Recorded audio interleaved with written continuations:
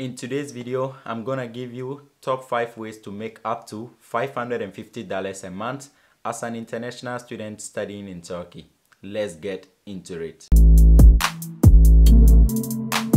Let me start by stating that international students can legally work in Turkey after obtaining a student resident permit.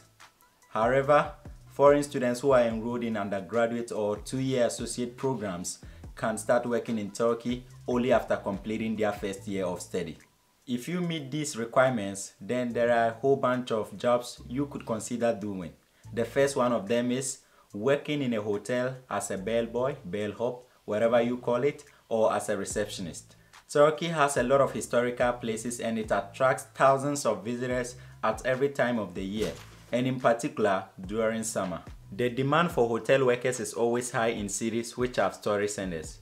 Working as a bellboy or as a receptionist, it is mostly preferable for you to be able to speak either English or Arabic, as visitors normally speak one of these two languages. If you fall within this criterion, then this might be the perfect job for you. You can do this as a part-time job, working during the day or at night, depending on which one suits you best. This particular job in Turkey is very lucrative and you will definitely make some good money.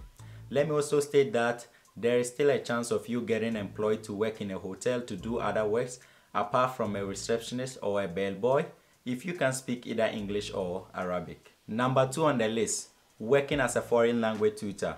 Do you know English, French, Arabic, or German? Then you could consider working as a teacher in an institution or as a private teacher.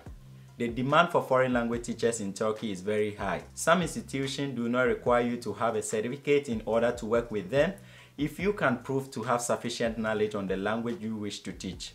However, some institutions might require you to have a certificate before you get employed.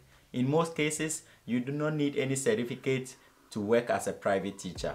The payment for this kind of job is quite decent. You can expect to be making somewhere around $150 up to $550 a month depending on where you work. This work is also suitable for undergraduate students. You can arrange with your students to meet them according to your course schedule. You can be meeting them once every month, an hour per each meeting, and still be making some good money.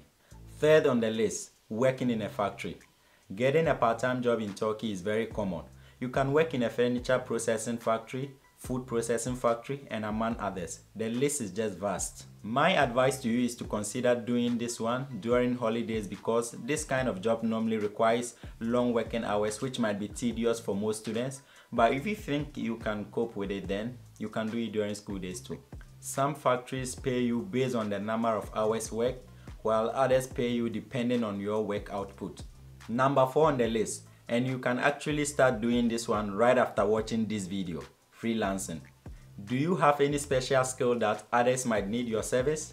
Then this is for you. If you are good at graphic design, video editing, photography, content writing, programming, translating from one language to another, then chances are high that many people are looking for your service out there.